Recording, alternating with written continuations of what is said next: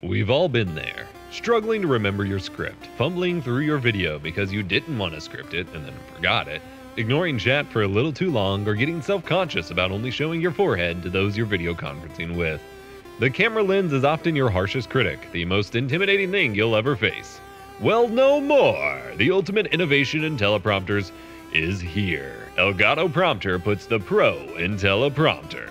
Camera goes on one side, screen on the other, beam splitting glass, not a mirror, goes in the middle, and you've got a teleprompter. It's like having a monitor on your camera that you can see through, but with software to give you tons of prompting options. It's the teleprompter that's always got your back. Or rather, your face. Yes, you should be using a teleprompter, even if you aren't scripting all your videos or you're not even making videos at all. It can be super useful for looking and feeling your best on camera. But the market for them has historically not been fun to navigate. Plus, using a teleprompter elegantly is not easy. I still struggle with it sometimes. Hopefully, in this video, we can briefly review the Elgato Prompter in all of its glory and help guide you on the best practices for both natural and professional presentation and how to, get up to speed with using it properly without the awkwardness of, what's the script say? Hello? It's got a learning curve. Teleprompters are used in TV shows, broadcasts, YouTube videos, live show production, and meeting scenarios to allow you to kind of do all sorts of things, though often it's just to see a live reaction or read from a script, like I'm doing now. That's the primary goal, it's just reading from a script while still looking at the camera. The camera sits on one side of the glass and shoots through it to see your subject, probably you, while the beam splitter glass allows whatever is on the screen itself to be reflected onto one side of it, but not really, shined through to the other side where the lens is. As long as most of the screen is just showing black, there's usually no reflections or glare shown in camera, as long as it's set up correctly, which can be a little tricky, but we'll cover. Elgato just released their new teleprompter for streamers and creators, the Elgato Prompter, and while it seems like it comes at a high price tag at $289-ish, for the features it offers, it's honestly pretty cheap. Remember, if there are cheaper options available, cool, go with them. If they meet your needs, go for the cheaper option. You're not going to convince the product to be cheaper. When recording videos, hosting live streams, or meetings, it can be tough to feel comfortable, act natural, and keep a professional presentation without fumbling over everything. What's the script? I gotta make sure everything's set up, blah, blah, blah. I did it there. While a teleprompter certainly isn't something I'd put on the list for a newcomer streamer or creator, nevertheless one that's meant to be a high-end solution, it's definitely something people who have been doing this a long time, or at least a while, could benefit from. But adding more jank and fumbling to your setup would only make it worse. That's why while you can absolutely DIY your own prompter if you source the right glass and everything, precariously balance a phone on top of your lens, or set a monitor next to your camera as an alternative, as everyone wanted to remind me on Twitter this past week. If you value your time, efforts, and reducing friction, you don't want to keep dealing with that kind of setup. You just don't. I've done it. I've done it over and over. I'm done doing it. You want something that's going to make your life easier instead, much like how hotkeys and devices like Elgato Stream Deck that I'm using here to pause and resume my script helps avoid fumbling with scene switching and alt-tabbing. A teleprompter aims to keep your focus on your audience rather than on juggling windows and paper scripts and so on. The slightly off the lens options are distracting not only to your audience, as you're plainly just kind of looking off screen to read your script, and while some people don't mind it, it can be really grating for some people, but to you as a creator, as it's distracting trying to look back and forth, and in doing so, you're far more likely to lose all sense of pacing or emotion from your script. I've done this, again, many times. A lot of my videos are a little more monotone early on because I am so focused on it, and sometimes I still struggle with that. Or it can make you lose track of your thoughts in a video call. This is something I get overstimulated by and struggle with a lot, trying to juggle listening to other people, especially if there's echo or something in the room, remembering what you want to say and trying to look back from like a screen to the camera and back, like whatever. It's just a lot, especially for us neurodivergent folk. So again, you can do that and give it a go before spending money on anything. It's just not what a lot of us want to deal with. A prompter is admittedly less important for stream chat. It can give you a more personable way to engage by reading and responding to chat rather than, while you're looking at the camera rather than the I don't care. Here's a 45-degree angle of my head, of my forehead while I'm gaming and reading the chat. I'm going to be slouched back. You know, the dude bro setup, but you don't need it here. But even as someone with a bunch of monitors at most of their streaming setups, it's really annoying trying to juggle a chat window with your other windows, because you got OBS, you've got whatever your content you're streaming. You probably got some web pages you're bringing up while you're streaming to reference or talk about, or that people want to link you. You've got your game if you're gaming on the same. There's just a lot. And as convenient as the chat doc solutions in OBS are, I usually have other stuff pulled up in front of OBS when I'm doing most of my streams. And my current gaming streaming setup that I'm here at right now only has the one preview monitor, because this is a big CRT. I don't have a way of doing the other stuff. Having chat on its own dedicated screen is already a bonus. A lot of streamers have been investing in these little Chinesium Amazon monitors just for that, just to have it in a more easy to access place. But this gives you the benefit of having it on your camera lens, which is great for reading and responding in real time, but not so great if you want to do a bunch of scrolling back to, look at previous chat messages. That gets kind of fumbly. Twitch chat is primarily supported by default on the chat module for Camera Hub for now, but you can always pop out your chat in dark mode from any streaming service. Use Control+ to make the text bigger and then put it on the prompter in full screen, or side by side with your event list. An annoying workaround, but still 100% doable and serviceable, and how most people usually do it, especially since there's a never-ending list of new streaming services that probably need to be, supported over time. I have a video linked below where I show you a way you can get an always active link to your most recent YouTube live chat if you want. You can also just pop out the OBS docs for that specifically too, and then put them on the prompter. That's the beauty of it working as a display. You put whatever you want on it. Are you tired of being a streaming noob? Do you want to learn how to stream like a pro? Then you need the definitive guide to OBS. The ultimate masterclass for OBS Studio, the definitive guide to OBS will teach you everything you need to know to become a streaming and recording expert in no time at all, even if your computer is a potato. To celebrate the relaunch of my definitive guide to OBS on a new amazing platform, I'm offering a special 50% discount. Use coupon code RELAUNCH at checkout.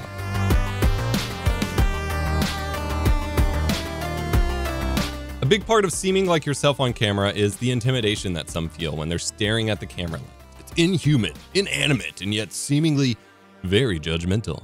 So many people, including professional actors and hosts, struggle to stare right into the lens to record video on their own if they're not part of a production. Having a preview monitor of yourself, the person you're speaking to, or someone who might be assisting or supervising your shoot, gives you that human connection and eye contact that can help you feel more comfortable. It can help you feel more at home, like you're talking to a person and not a robot. You're either seeing yourself, or you don't have to worry about how you look in the first place, or you're seeing someone else and you're just talking to them like you would in real life. This is doable by either mirroring your webcam source or your video call feed source right out to an OBS projector preview and send that to the new monitor created by the prompter. It creates a virtual display on your computer so you can just mirror out the OBS projector preview like you normally would. The eye contact helps you seem more human and connectable, but it can also help any guests or collaborators feel more comfortable like they're actually talking to you too, which can help a lot. Another point of coordination that is difficult when making videos or streams is figuring out your overhead angles and figuring out where your hands go there. Unboxings, card videos, or just showing projects, mini paintings. I always struggle to keep my hands in just the right spot with overhead cams, but especially when I'm trying to not just show the face cam, the top of my head, leaning over, when I'm trying to have the face up as well. You can use OBS Projector Preview on your overhead camera scene or your split view scene to easily see your overhead view while you're still looking at the camera, so you can manage all that. Very useful for split view shots or just keeping your energy up. Sometimes when you're looking down at something, it's easy to kind of we tend to mumble and lower our energy when we're concentrating, but staying upright and still looking at the lens helps us present more professionally while we're doing something with our hands down here. As a bonus tip, if you want to see yourself and your script, someone wanted the ability to chroma key themselves via a second input. Simply make a scene with that in OBS, where you're chroma keyed out over top your chat or script, or just side by side with it, and then set the OBS projector preview for that scene to output to the prompter. Boom. If you're using projector previews for other things, we may need to talk about some sort of multi-projector output plugin for OBS or something. All of these ideas do have the opportunity to make your presentation worse in some ways, but don't worry, I won't let you struggle too much. A whole chunk of this video is dedicated to taming the learning curve. We've got this. You could also put up your event list from Stream Elements or Streamlabs up there so you can monitor your recent subs and tips, in between matches or something like that. You could add your chat as an OBS scene and your alerts over top and then preview that out to the prompter so you see alerts as they happen. You could set up the elements side by side in the scene so you could see a bunch of stuff at once. The screen's pretty big. There are a lot of possibilities. Lastly, of course, you could use the prompter for video scripting. Memorizing lengthy video scripts is rough. And for someone like me, even remembering beyond a sentence or two without days of preparation is a struggle. Scripting videos definitely requires a bit of a workflow shift, but it can drastically improve the quality of your videos, but also the speed at which you produce them by way of giving you, more accurate takes in your recording, not having so much filler or fluffing about as that you need to trim down later. You don't have to script every word, of course. It doesn't need to be a word for word script. You can just script super technical sections, leaving the rest to an outline or kind of ad-libbing like I often do. Or you can just outline the whole video with the high level points that make sure that, you don't miss the certain things that you need to talk about. Be flexible, experiment, and see what comes more naturally to you after a few tries. You got to really give it a try before you can judge. If you have an Elgato Stream Deck, the Plus, the XL, any of it, the iPad version, you can switch modes on the prompter super easily, meaning that if you usually monitor yourself, you can still peek a chat, or if you want to script a specific segment of a stream or ad read, you can pull that up too. I don't like how it's set up at the moment because you can only switch between like 2 different modes. I feel like it should just be a toggle that cycles through them all, or a single button that just lets you switch scenes basically like an OBS, but you can do that. I have a whole video playlist diving into why you might want to script part of your streams, linked below. You have to install the Camera Hub plugin for the Stream Deck, and then you get lots of options for controlling brightness, font size, margins, pausing and progressing the script, switching display modes, and so on. Like I said, I have a little complaint about it, but it's pretty sweet. I'm not going to hide the fact that I am stoked with Elgato's entry into the teleprompter market. I've spent years trying different solutions for this, from using old clunky teleprompter rigs from older times that I had to build myself, to janky box ones that I use for my streams for a bit, to the new Padcaster prompters and a couple others along the way. We've covered them on the channel over the years. The big ones were hard to rig up, needed fairly constant maintenance, and were a nightmare if you only had one camera and needed to pull it out regularly. Plus, none of the big ones work well at a desk. At one point, I had like 3 different friction arms holding one teleprompter up, and it just wasn't sustainable. The latest Padcaster Parrot Pro and its patent-violating competition from DeskView are great for portability, just clamping onto the front of the lens, but limit how wide of an angle you can use with them, along with some other use cases. I still use my Padcaster Parrot Pro for my traditional stand-up on-camera videos, like this one. I'm using it right now, but it doesn't make sense to use at the desk for me due to the vignetting of it showing up in wider lenses frames. Plus, all of these have a big limitation. You need something else to actually display your content. For my old big rig, I was using my ancient Microsoft Surface RT tablet with PowerPoints inverted and a clicker. My wife helped me out with translating my scripts to PowerPoints and then inverting them to show up properly on the reflected glass, but the overall workflow sucked. With the new ones, I typically use my phone. I'm using my phone right now with the Parrot app, but there's still a ton of friction because I have to copy my scripts over from whatever I wrote them in to Google Docs, and then from Google Docs to the Parrot app.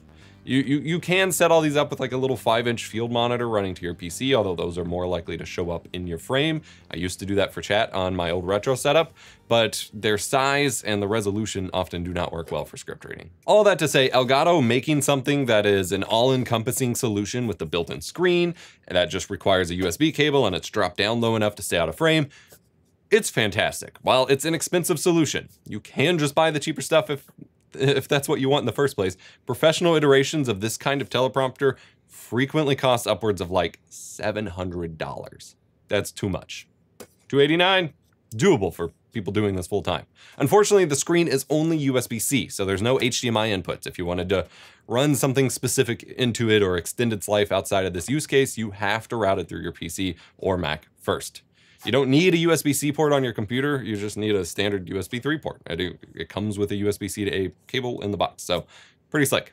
Basically, anyone can use this. It mounts with multiple different 1/4 thread mount points on. You got one on the back here, you've got 2 on the bottom, which is pretty sick. So you can use any tripod camera mount or Elgato's multi-mount system to attach to it. That ecosystem just continues to grow and provide more value. To mount your camera, you can either screw, I didn't have it prepared ahead of time, the L bracket into the back of this, which screws in like so, and then mount your camera to the L bracket, which is great for webcams or really, really small cameras. They include a backplate for the Facecam Pro specifically in the box that blocks out any additional light. And then other cameras can just use the shroud, this little black cloth that just kind of goes over the back of your camera to keep any light from getting in. You want this because any light leaks coming from the back, behind the camera will reflect on and glare up the glass, which will mess up your footage. It'll wash it out. You'll see little reflections in it, whatever. Elgato sells a separate phone mount if you want to slot your phone in here. While useful, and I'm glad they support it, I don't know that that would make sense as a primary use case because this is kind of designed to be your setup and forget rig. For most big mirrorless and DSLR style cameras, you'll want to use the lens mounting system. For this, you attach one of the included ring mounts to the front of your lens, like a normal lens filter, and then attach the correct plate to the prompter. So I have the lens mount plate on here right now, and then you just slide it on the front of the lens. This free mounts the teleprompter to your camera. But it's honestly not heavy at all given what all you have here. So it's not heavy enough to be a concern for like breaking your camera or anything like that. They include all the necessary filter thread adapters in the box. And if you have something smaller than that, you can buy super cheap step-up rings. This is very similar to how the Padcaster and DeskView teleprompters mount. The fact that Elgato includes all of these different mounting options, from physically mounting the thing to the camera mounting plate to the L bracket to everything, all of that's included in the box, which is absolutely rad. It even fits in the Elgato ring light, mostly without issue. It blocks a little bit of the light, but I think it ends up working pretty well. Elgato even hosts their own database of webcams and cameras that they've tested compatibility with so far, which is pretty neat. Okay, so you all know my big problem with these. We've covered this before, but you know my big problem with these is supporting the wider angle lenses that I like using. And wow, my Canon R6 and 2470 lens is too much for the standard L bracket, which is unfortunate because you could theoretically, push wider lenses up closer to the glass.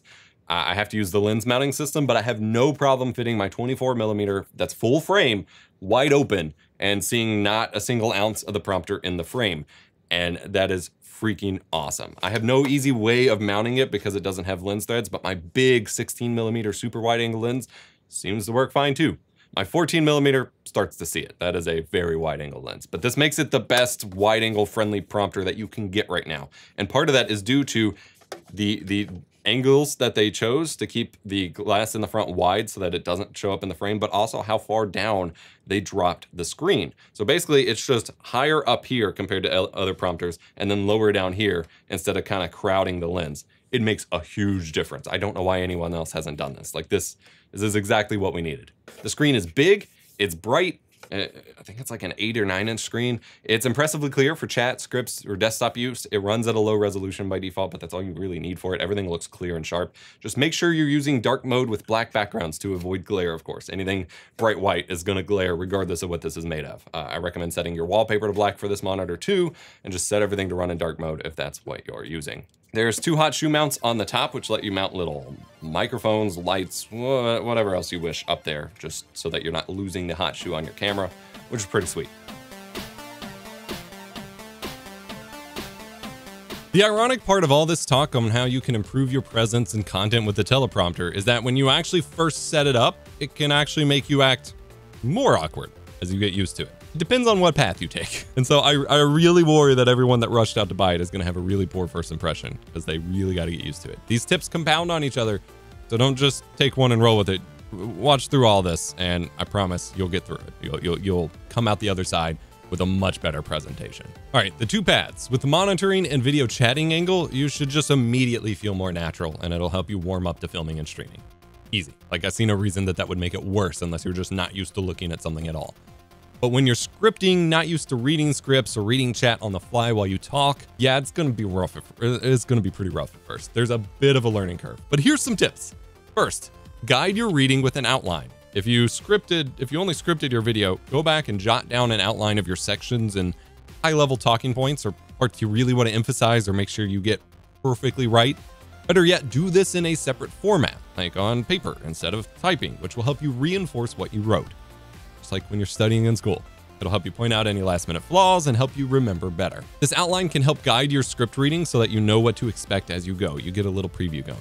Second, I'd recommend memorizing parts of your script. Not the whole thing, but not having to read every single word verbatim. does wonders to see, I just messed up. It does wonders to improving the fluency and natural speaking tone you carry. I'm specifically leaving some extra errors in this video so that you can kind of pick up what I'm talking about. You don't want to sound like that freshman in high school struggling to read aloud from a textbook. No one wants that in a video or stream. You want to sound like you. Often, whenever I'm in between sections or I'm really struggling with a section, I will pause the prompter and just reread that same bit of text, the next few lines over and over to try to memorize it a little bit and go through it a few times so that I can say it from memory and then start to, smoothly transition from what I'm saying from memory to the rest as I'm reading ahead. Because once I'm saying it from memory, I can start reading the next lines. Reading ahead is a critical part of teleprompter reading. You don't really read word for word, one at a time as they come up. You say what you've already read as you're reading the next part. You see what I mean? You're reading the next sentence and saying it as if you're talking. This can be really tricky at first, but it is crucial for sounding like a human being and talking like you would normally talk if you're talking to someone else. It takes a fair bit of practice. That's also why I recommend reading through your script a few times and trying to memorize bits of it here or there to help you along the way. Any part you recognize and can sail through will make the rest of it that you actually have to read and, pay attention to the script that much easier. A big part of sounding like yourself is to make sure you're writing in your own voice. This is something that they try teaching in school, but honestly don't do a great job actually explaining. It's all about using the phrases, the speaking quirks and pacing that you normally talk to another person with instead of the completely academically correct writing. Keep it conversational as if you're explaining it to someone else without being too formal or messy. To practice this, you might actually try explaining the thing to someone else that your video or stream is about and writing down how you say it. Or you might try to use speech-to-text dictation to write down your initial wording so that you basically pretend you're talking to someone. If you find yourself stumbling over sentences or words, a lot when reading your script, it's possible you're writing too generically or trying to sound smarter than you usually talk. This is quite common online. Most people either write way more formally and more detached than they speak, or way too informally with no structure or punctuation. Trying to read that out loud is really tough. Writing how you speak is a muscle that you will have to work at, but you will get better every single time you do it. When it comes to presenting, do not just stare straight at the lens nonstop for the duration of your shoot or stream. So don't do this. It's off-putting at best. And again, it's not very natural looking. You don't do this in a conversation. You don't want to creep your chat out. You don't want to creep whoever you're on a video call with out. You just want to look like you're paying attention to them, that you're talking to them. Next time you're having a face-to-face conversation with a real person, should you do that again in your life, pay attention. Take note of the different ways that you change your focus. You look at different things. You maybe look at different parts of the person as you're recalling information. You may look up to try to think or remember a detail. You look away to process. You might get distracted for a moment. Observe body language and those kinds of things. Try to recall these, natural patterns whenever you're actually recording or streaming. And remember to act as if you're talking to a real person, because more or less you are. They're just on a delay through some servers. It helps a lot. This is also why solutions like the NVIDIA Broadcast Eye Contact feature is really cool from a technical standpoint, but the current iteration is still way too uncanny to be useful here for a lot of people. Don't be afraid to use your hands too. Some people get really annoyed by way too much hand usage, but you don't want to be a plank that just like sits in one place and doesn't budge, because that will also affect your presentation. You want to be loose. You want to be free. You don't want to be rigid and not able to emote or be yourself. Also, just as a note, when reading scripts, keeping the prompter as far away from you as possible with a bit more of a zoomed in lens helps avoid the obvious eye darting side to side as you read. Alternatively, you can also just adjust margins in the prompter app to keep things centered, but then they have to move faster for you to keep up with. You got options. Ultimately, you can't get around the fact that practice is absolutely necessary. No one sits down in front of a teleprompter the first time and excels at it.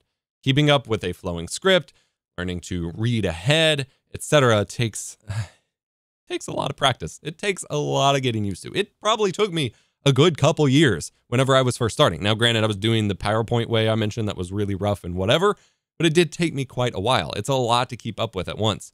But when you do get the hang of it, it feels pretty instinctual. You'll want to allocate, extra time to your first couple videos to make room for stumbles, redos, and whatever as you go. Perhaps write some test scripts and just practice reading from it without actually shooting a video at all. That way you can get that experience without the stakes of whatever video you were trying to make on the line. You could also make it part of your stream to practice while live. Your viewers will get a kick out of it. I would also say consider reading children's books or commercial scripts to imitate the emotion of someone in those shoes. Oh, hi, it's me, Josh. Blue and I are having a love day party, and you're invited. As someone who never took voice acting classes and seriously regrets it, and it's still, on my list, I struggle to present in any sort of emotive way consistently. I'm not the magnetic, cheery, smiley host that most people flock to in terms of charisma or whatever, but I practice when reading to my kid, and I will keep working on it. And eventually, I'll get around to taking classes. Speaking of which, I say this all the time, but a big thing you can make sure you can do to make sure you really excel and get ahead of the rest when streaming or making videos to get success in this online journey is to get more experience and training in this kind of work. So again, vocal coaching, voice acting coaching, public speaking, interpersonal communication classes, improv troops, stand-up comedy experience. I took both a public speaking and an interpersonal comm course in college, and they had a massive impact on my capacity to host kind of on-camera videos and transition from super mumbly mic-only gaming videos to full productions with confidence. I sped quite a few clips up here just for the sake of getting it all in one video, because I didn't feel like recording more of this. They were critical in that experience. Community college or free courses exist. You'll need to do a little bit of research. You want something more in person than online if you can, because part of the experience, but some of that stuff can absolutely be taught online. Admittedly, my kind of ADHD means that I'm real bad at just doing the thing and forming new habits. So like I said, vocal coaching has been very high on my list, supposedly for years, but I haven't got around to it. I am hoping 2024 is the year I start really going in on a bunch of different kinds of courses and classes like that. But don't be like me or all the other streamers. You don't want to be on the same level as them. Don't just assume this is experience you'll get while you're streaming or making videos. You don't really. You often will just form those bad habits and stick with them. And anytime someone complains about it, you'll be defensive. You'll be too you don't want to listen to the complaints. So those who actually push themselves to further their experience in these areas already are and will continue to be those who stand out and become the top streamers or video creators, because they are the ones that are the most entertaining. Most people are boring. Most people don't have that kind of background. So many top streamers and creators have backgrounds in entertainment, comedy, or have taken classes in there. It's worth it. It's also worth considering your technique for speaking in general when hosting videos and how it relates to your on-camera presence. I have a whole video about speaking technique linked below. Initially, this question got a chuckle out of me, but then this other reply just really sent me. I mean, I guess you could game on it. Keep in mind you're playing from a reflection, so sharpness and clarity are not going to be as good as a native monitor, which is why I think it's silly to care about actual resolution at play here. I tried to get a latency measurement. Obviously, things like NVIDIA LDAT or my normal time sleuth method doesn't work on a reflective piece of glass because then it's blocking the signal that's reflecting off of it. My roughest estimate for input latency to the monitor itself is about 3 milliseconds. I have no clue how accurate that is. Like, I can't get a realistic number because there's no HDMI input and the whole setup's a mess, but it's fast enough if you wanted to do that. Again, I worry about eye strain, but hey, there you go. All right, it kept coming up that people want a bigger version of this, and I, for the life of me, cannot figure out why. One of the biggest, unintended, problems with the cheaper and older teleprompters has always been the size. Big ones are always way more of a pain in the ass to work with, and they're not all going to stay held up on desks and stands. And I don't think without seeing a side-by-side, it's just clear just how much bigger this thing is than compared to the usual, parrot prompters and such. Like, it's already pretty big. It is plenty big. Even if you have eyesight issues, you can make the font bigger. I cannot possibly imagine wanting it bigger, especially with lighting and other things to coordinate here, other than to use as a monitor replacement. Which again, working through a translucent reflection just doesn't seem like a good idea, both for clarity and latency's sake. And for your eyes, I don't know. Y'all weird on this one. I do hope we get some way to use this wirelessly via an iPad or something eventually. I know this seems kind of moving backwards towards the goals of this, and drivers will always be a concern here. And yes, I obviously do have the ones that use my phone. I'm using it now, but hear me out.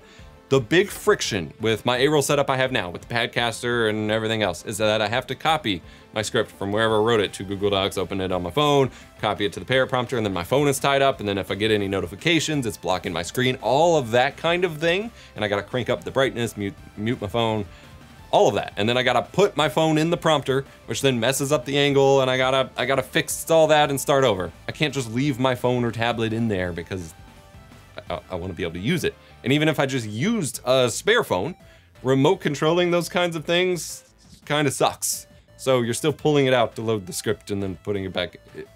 It sucks, okay? If I could have this on my big rolling camera setup I'm using now and just set my iPad on the shelf below that and then just plug this into my iPad whenever I'm, you know, ready to start shooting, but otherwise, like, I could just take my iPad with me, that would be so much easier to manage, copying the script and everything, and I'm usually writing my scripts on my iPad to begin with.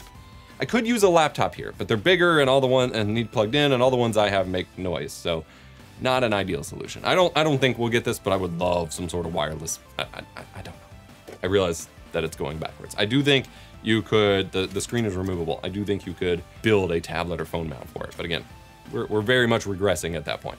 Yes, you have other options for teleprompters, cheaper options. But if you've used these before, or you're a career creator in any field, you almost immediately know why this is a valuable addition to the market. This is the unique problem solving that Elgato frequently does with their products. They don't make stuff for newcomers for the most part. They make solutions for people actually working in this field who have problems that need solutions. And that's totally fine. I don't know why that bothers so many people. Check out those technique videos I mentioned in the description to get the most out of this, aside from everything I included in this big video. If you want to keep mastering your craft, you need to check out and buy my OBS Definitive Guide course at glitch.mov. And remember to be kind, rewind.